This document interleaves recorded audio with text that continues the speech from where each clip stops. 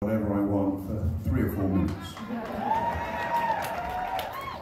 We call this little section G-spot. My first name begins with G, so this is G-spot. How does it feel so far, folks?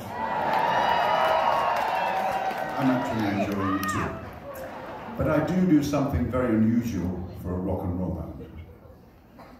I'm going to recite you some beautiful words that are very short.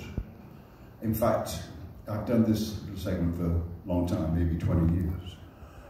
But tonight, the words aren't going to be like they normally are, usually they're extremely romantic, of course. But I'm going to read something which is from my third book of verse, but it's not out yet, it's coming out in a couple of months. But I'm going to read you something from it, but it's not particularly a romantic verse. It's more about something that I'm very passionate about, and that is people. I love people. And I like the fact that we people are all different. We believe in different things, we may be a different colour, but inside, we're all the same. Even though some people don't seem to think so. So this little story is told in a very different way. This is told through the eyes of a little chicken.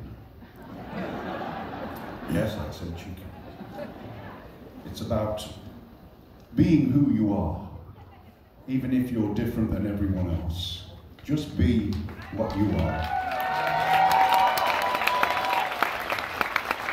I know what it's like to be different. When I was 13, I was very tall. I was 6 feet tall, and everybody used to call me names because I was really skinny. And nobody would go out with me. They do now. So this is about being different, and I think it's great if you're a little bit different. This is called Flotilla the Hen. Flotilla the Hen was one of a kind, always up front, with a nice behind. Just a little bit different, quiet and sweet. A beautiful nature and 2 wet feet.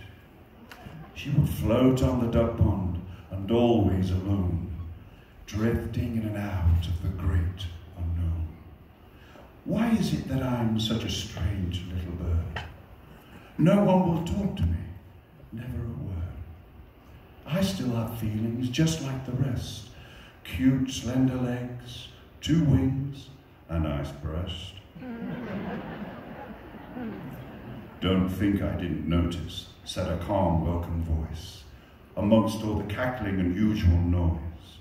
She turned her head quickly, as only chickens could, and there stood a vision waddling out of the mud. I'm Francis, he said, the pond's new drake. I thought I saw you floating, but there must be some mistake. No, you're right, I'm Flotilla, the chicken gone wrong. I can swim like a duck, but I'm the only one. I think that's amazing. You're so unique. And by the way, just between us, that's one sexy beak. So they went for a paddle and a peck on the bill. The next thing you know, they were missing until a rustling of feathers was heard in the reeds. It seems they both found what the other one needs.